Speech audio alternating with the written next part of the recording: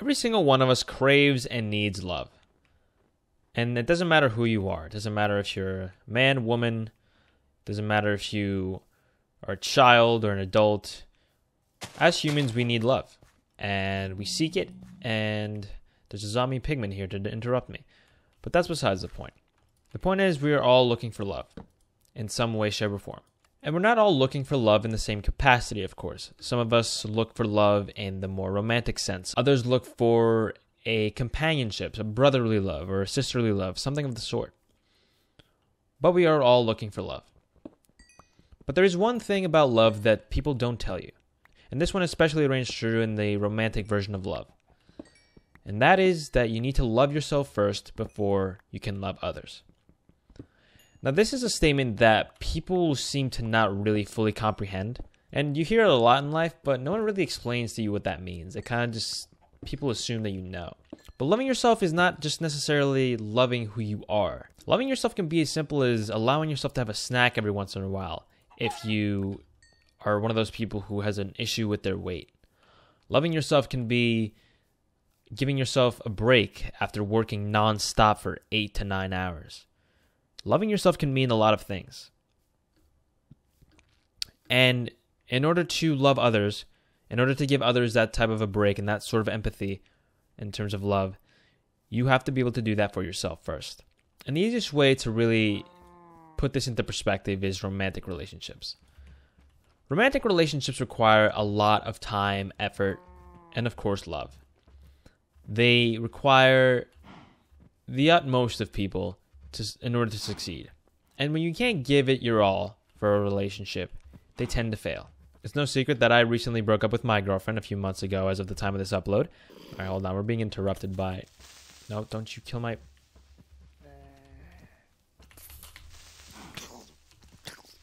Alright, seriously?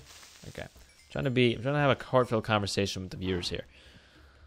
And one of the main reasons that relationship failed was that I couldn't put in effort in that relationship. But there's a part of me that's also in a state where I think that I didn't love myself enough to be able to love her. And to be clear, this was not one of the driving factors for the breakup, but it did play a small part. The way I mentioned that you need to be able to give yourself a break when you work too much, I wouldn't give myself a break when I work too much. And I feel like in that same light, if she came to me and said, I can't take any more of this work after, let's say, working less time than I had on any given day. Let's say she was doing a 6-hour shift and I was doing a 9-hour one. And she came to me and said, you know what, I need a break. I can't do any more work. I'm struggling here. My first immediate thought might have been, suck it up. I worked 9 hours and I'm not complaining. And of course I would never say something like that to her. Of course I would never shame her for being tired per se. But it's a thought that crosses your mind as a person when you don't love yourself and you don't take care of yourself the way that others take care of themselves. You find that certain things that other people do are either unnecessary or not at the same standards as you, but in reality your standards might be the ones that are wrong or somewhat just more unhealthy. And now, while in my case I don't believe that was ever an argument in my relationship, I think that could very much be the truth in a relationship of yours. You criticizing yourself for a behavior that leads to you criticizing your partner for a behavior. Things like that. That's what I mean. That's what we mean here by loving yourself. Don't allow the lack of love that you show yourself to affect people that you surround yourself with or people that you love. And right now I'm not loving this creeper right next to my cows. An example would be me and these 2 cows. These 2 cows are pretty dumb. They can't figure out how and where I want them to go. And it's kind of a difficult situation because I need them to go in a certain direction. If I don't show them with this piece of wheat, also... Okay, seriously, bro.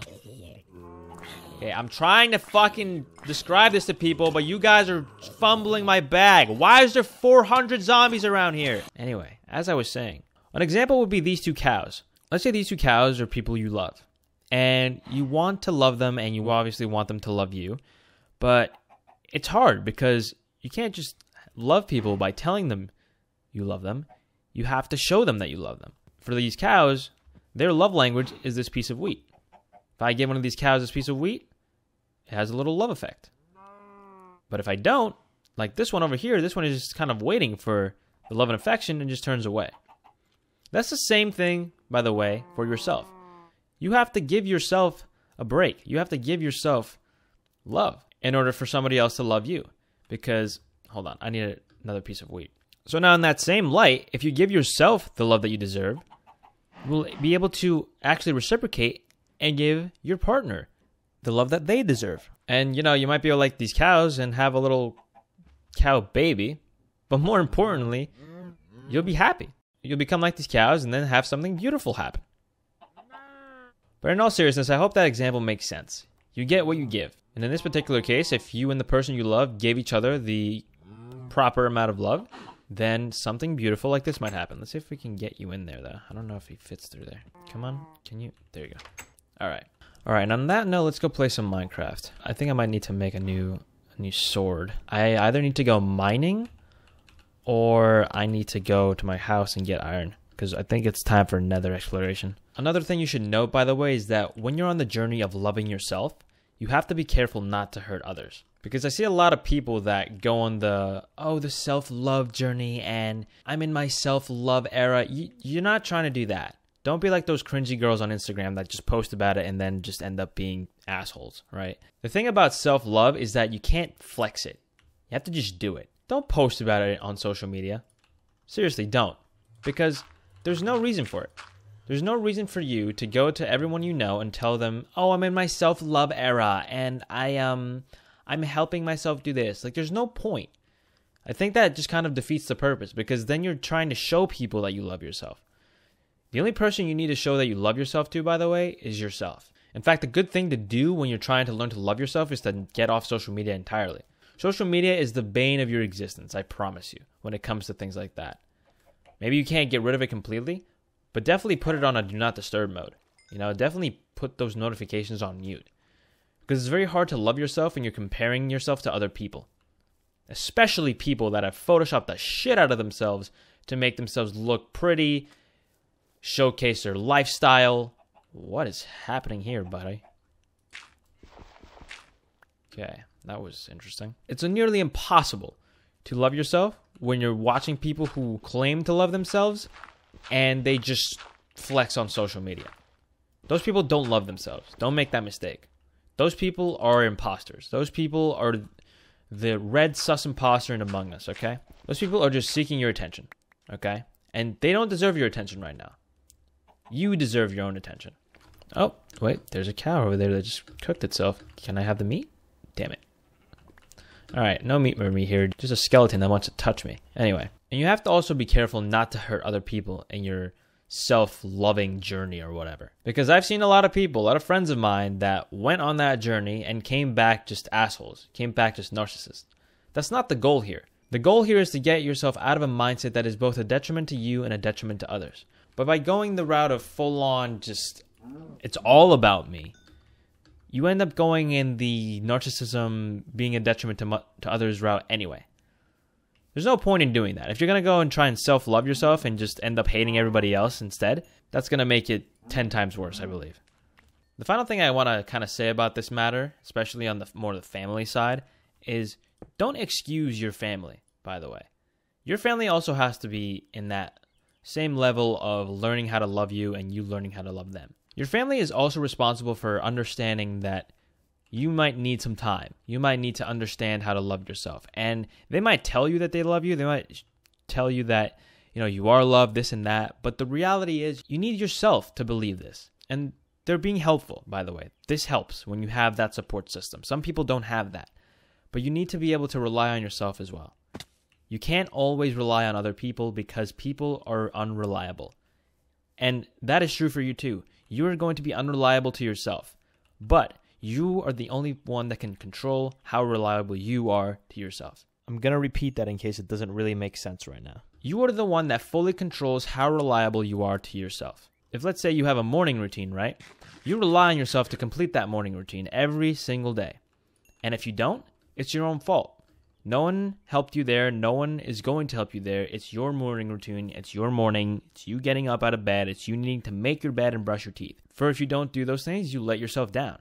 By the way, on a complete side note, does anybody else have this thing in Minecraft where if you start killing too many animals, you're like kind of low-key scared for the ecosystem of the place that you're killing all the animals for?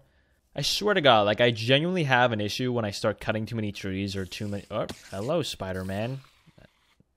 These are not the ones I'm talking about, by the way, not the mobs. But when I start cutting like too many trees or I start killing too many cows, I have this like weird feeling inside me that I'm like destroying the environment. And it's so messed up because this is just completely a fake environment that was created by a computer. But yeah, I think it's nether time after this because all I needed from here really was some food. So I can go to the nether. Hey buddy, how you doing? Well, that kind of just screws it up for me. So in the comments right now, I need you all to type what you've done recently to love yourself. And it can be, like I said, something as simple as you allowed yourself to have a snack. It can be something as simple as you went out and had fun with your friends. It can be something as simple as you giving yourself enough time to sleep and get refreshed, even though you didn't get all your homework done because it simply just wasn't feasible. You just couldn't figure it out in time. Those things are all okay. Now I have to find out a way through the nether without passing away. I hear a ghast. I want to get, you know what? All right, my goal for the end of this video is to get the return to sender achievement. That's all I want. I hear so many ghasts too. All right, I guess this could be like my little pathway. Where are these ghasts? I hear them. Oh, there's one. Come here, ghast gamers. Hello. All right, let's do this. It's too far away. These guys are so shit at aiming at me. Just stop moving for a second. Oh my God, seriously? Come on, come on. No, I was so close. You're done. You're done for, buddy. You're kidding me. Just take it. Take it back. Return to sender. Come on. Yes! Let's go. Okay, I didn't get the achievement, I don't think. But it doesn't matter because I saw it in my heart. Here, I'll add it on the screen or something. Anyway, thank you all so much for watching yet another Yap session. I really hope you enjoyed. And, yeah, love yourself, damn it. So, good night and good luck. Damn it.